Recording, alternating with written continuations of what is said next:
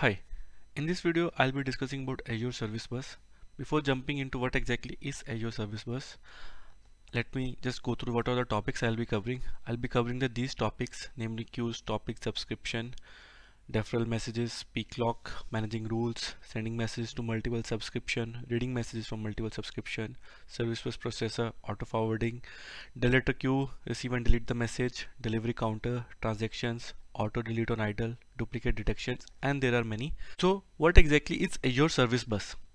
Azure Service Bus is a messaging service provided by Microsoft Azure that enable reliable asynchronous communication between applications and services. It allows developers to build decoupled system by facilitating the exchange of messages between different components of a distributed application, whether running on premises or in the cloud. So basically, if you have any applications and you want to decouple that, you can utilize this Azure Service Bus while communicating between the decoupled code, the decoupled domain which you are going to create. So that's where one of the scenario where we can use Azure Service Bus. What are the characteristics? Azure Service Bus, it provides reliable asynchronous message delivery. It has advanced features like first in first out, deleting queue, temporal control, routing, etc, etc. We can deliver at least one message, and it has optional order delivery of the message. It also does provide. These are the few characteristics, but there are many. I'll just share the link also so you that go through all of those characteristics.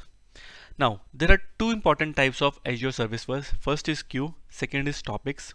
Queue is basically, it provides one-to-one communication between the sender who sends the message and the receiver who receives those messages. Topics, in the topics we will create a multiple subscriptions. You can say each subscription is like a queue, and you will be sending those messages to those subscription which we have created inside the topics, and then at the receiver end you can receive those messages. In topics there can be multiple sender and multiple receivers. So that's the benefit of topics over the queues.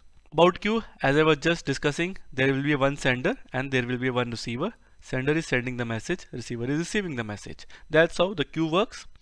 In case of topics, there is a sender and there are multiple receivers. There can be multiple senders also in case of topic. So the important thing is, inside the topic we have to create a subscriptions. So here if you see, there are 3 subscriptions. You can name it anything, 1, 2, 3 subscriptions. And when you send the message, there are a set of rules you can apply. You can send messages to one subscription, you can send messages to all the subscription, you can send messages based upon some rules to the subscription. I'll go through each of these scenarios when we do the coding, and there I'll show you how we can segregate or apply the rules on the topics.